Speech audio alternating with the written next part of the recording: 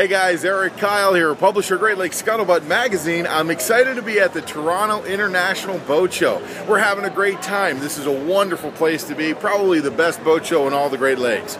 As I'm walking around, I'm looking for some new and innovative products to report on, and I found something. I'm standing here with John Rowley with a company called Humber Boatworks. They've got some phenomenal products that everybody needs to know about, whether you're on the Canada or the US side. So I'm going to turn you over to John and let him tell you a little bit more about Humber boats. Hey John, how are you today, sir? I'm very well, Erik. Thanks a lot. Thanks for stopping by. Hey, it's my pleasure. Are you enjoying the show so far? I am, yes. This is, I don't know how many boat shows in a row now, but it's always a good time at the Toronto Boat Show. It's Canada's largest indoor boat show, and it's a great opportunity for small businessmen like myself. Good. Well, now, I want you to keep in mind, we're indoors, John. I need you to use your bar voice for me. Oh, my bar voice, okay. And tell me a little bit more about Humber Boats and what it is you have to offer. Okay, Humber Boats was originally started by my father, Ernie Rowley, in about 1959. He started off building fiberglass boats. His most famous boat was the Humber Jewel. And I relaunched the company about 5 or 6 years ago with the Humber Jewel originally, but it's different times. Now I've gotten more into alternative energy boats. So what I've got here, for example, is a full line of Torqeedo electric outboard motors. So this is my most popular motor here, the Torqeedo 1003. It's 3 horsepower. It's 100% electric outboard motor. Okay. And the package that I've got with today's, I've got it paired up with this Walker Bay Airfloor 270. So it makes a great little package between a nice electric outboard motor and a nice light little Walker Bay inflatable boat. On a full charge, how long is that motor going to last? The motor's going to last anywhere from 10 hours at sort of trolling speed or 35 minutes at full throttle. Okay. But what you can do, Erik, is that unlike a gas motor, is you can actually charge this motor up from a solar panel. This is a 62-watt solar panel made by Global Solar, and it folds right up nice and neat so that you can actually increase your runtime when you're out on the water. Or if you let the thing charge up over a full day, your battery's right back to 100%. Oh, well, that is fantastic. Now, there's a couple other Torqeedos over here. Tell us about some of these. Okay, now here is the Torqeedo Cruise 2.0. It's 6 horsepower. There's also the Torqeedo Cruise 4.0, which looks essentially the same at 9.9 horsepower.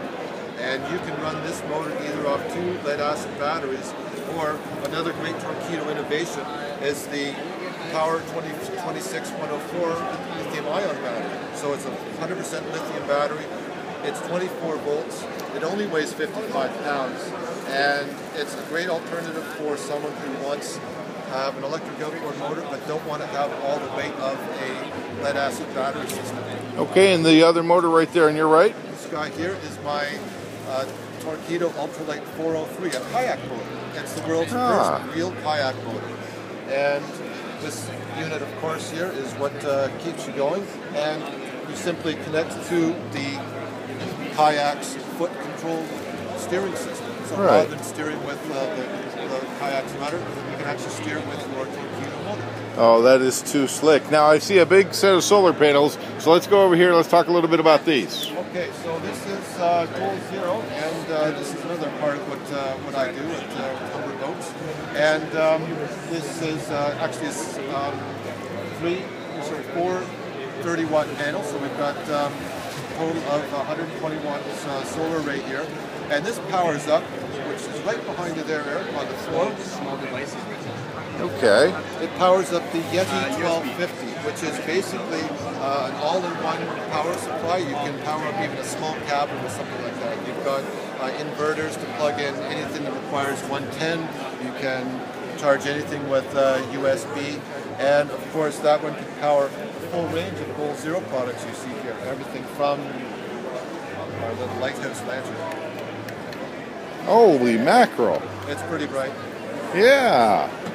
And we've also got our little rock-out speakers here, which is very handy. You just plug in your iPhone to that and close that up, and you can carry these around when you're on your canoe or on your boat or wherever. It's very handy for something like that.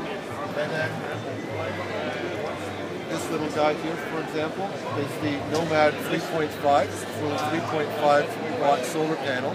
And what that'll do is that'll charge up the Guide 10 portable power pack here.